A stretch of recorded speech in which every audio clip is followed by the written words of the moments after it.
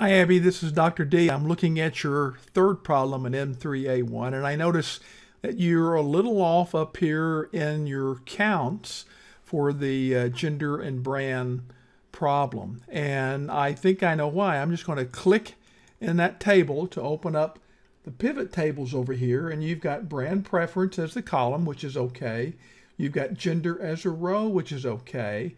And then you've got sum of respondents, and that's the problem. I'm going to click on that, open up value field settings, and instead of the sum, we're going to use the count because we want counts. I'm going to click OK, and it updated the data. Now you've got the correct values, and that updated all of your probabilities over here, which you have correct, except you should always format to make things more understandable.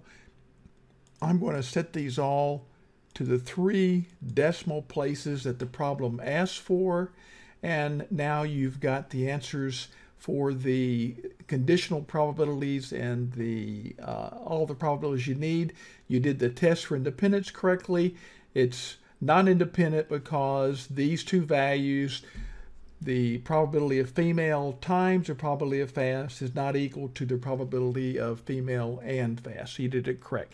Just be careful to make sure when you're doing these sorts of things, you're using either count or sums or averages when you set up your pivot table. Hope this helps.